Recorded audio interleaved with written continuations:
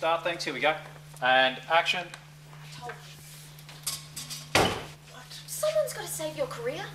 I'm pretty sure. 16-year-old actress Eliza Taylor-Cotter plays Janae in Neighbours. Janae is every inch the mature girlfriend in her steamy relationship with Boyd. I can be the bored, sexy housewife and you can be the hunky gardener. I'll go get my overalls. I don't think you can. But when she kissed on screen for the first time at the age of 15, it was an experience she never forgot.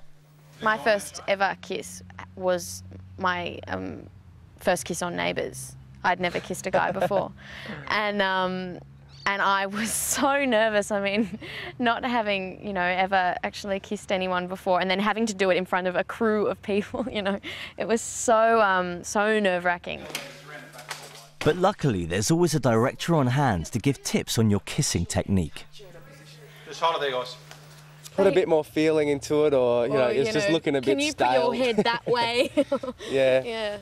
So it's not only the fact, like, it's not just the fact that you're kissing someone in front of people, but you've actually got to do it a certain way too, and it feels, sometimes it can feel very awkward. It'll look maybe okay on camera, but it'll feel really weird, like weird head angles or weird hand actions. It looks fine on the telly, but we could, like, you know, they put us in some very strange positions. Yeah. Action.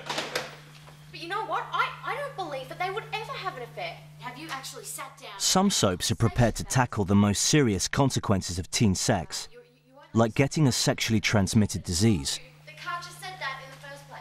Watching storylines such as Janae's and Neighbours with her HIV scare definitely brings it home not to be irresponsible about things like safe sex, because I always just relate myself if I was in that situation, and by seeing it on TV, because you never think about it, especially, you know, in everyday situations like when I'm out with my friends. I never think of the impact of what my actions are, like I never do, but watching stuff like that really brings it home.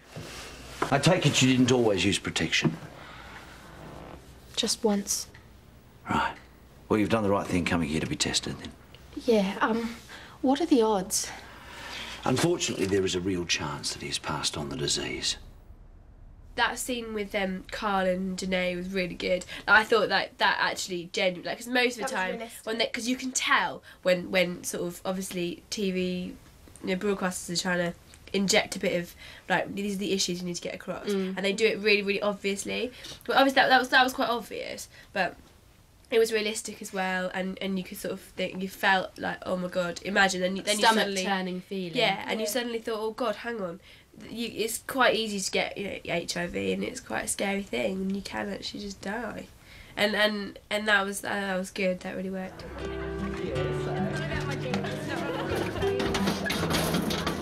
The Neighbours storyline with Janae might have been difficult to watch, but it was even more harrowing to act. I just completely and totally lost myself in those scenes, I think, to the point where I had to kind of remind myself that I'm not Janae, I'm Eliza, and I'm completely healthy coming off set.